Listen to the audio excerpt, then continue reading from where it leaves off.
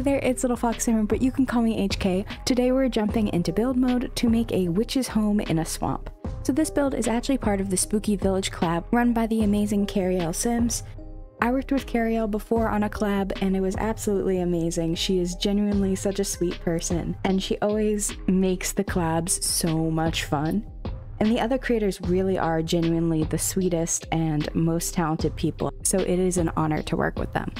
Definitely go show them some love and check out their builds and their social medias if you haven't already. I'll make sure to link that below as well. I'll be uploading our builds to our gallery and our social medias at some point today, which is the 23rd if I've scheduled everything correctly. Just as a side note though, my gallery upload may be a little bit before or after this video, depending on when I get some free time, because of course I am away.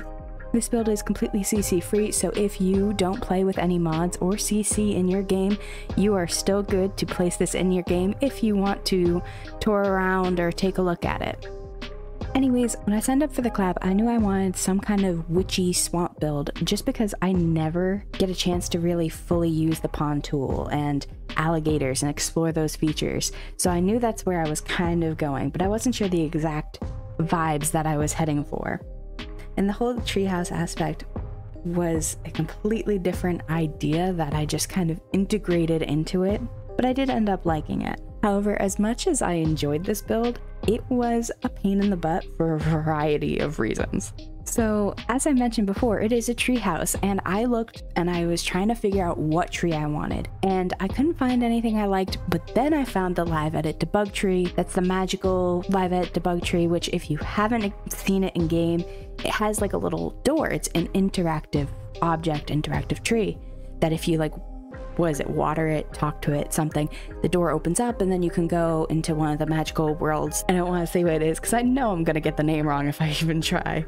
But yeah, so that was fine, and I finally found the place that I wanted to place the tree house at, with the whole, you know, deleting the lower floor and moving it like a faux basement, like that whole trick. And I go and I go to playtest this, which yes, I did attempt a playtest, and it was like a weird glitch, and I tried to see if it was move objects that was messing it up, what was messing it up. And sure enough, it was the tree. But then when I went to go move the tree, it still didn't work. But then I moved like things like minor an inch, and then put them back, and then they worked. So with that being said, is it playtested? Yes. Is it supposedly functional? Also yes. Do I know if it's gonna stay that way if you replace it from the gallery? No.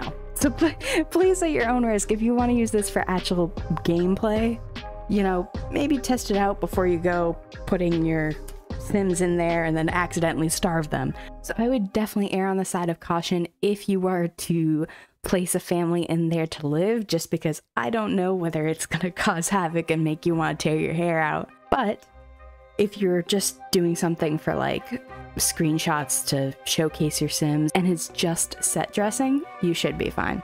One of the other issues I had, which you maybe will catch it in the video, who knows if you'll catch it. I think I did a good job of editing it till it looks a little bit less obvious, but I had gotten pretty far in the build, and I think you already know where it's going just by me saying that, but I got really far into the build. I was furnishing all this stuff, and I have this section of the build that is just for decorative purposes, right? It's not a functional room. Like, it has like a cauldron, and I made the silly mistake of putting a mannequin there because the mannequin glitch is supposedly fixed. However, I went to go place it, and I think it could have been just the game being like, okay, I'm fixed, but I'm not that fixed kind of thing, where I went to go use tool to move them ever so slightly, and my whole game crashed, and I didn't save. So I rewatched the video and tried my best to replicate what I had, but then I made like a few artistic choices and like changed it up a little bit, and I didn't record that. So if there's minor changes, that's why. But yeah, no. when I was playing it, it was fine. The mannequin is fine now. But just be careful. And with that, I'll leave you guys to sit back, relax, and watch the rest of this video. If you enjoyed this video, make sure to like, subscribe, and of course comment below anything that you would like to see. And as always, I hope you have a stellar day.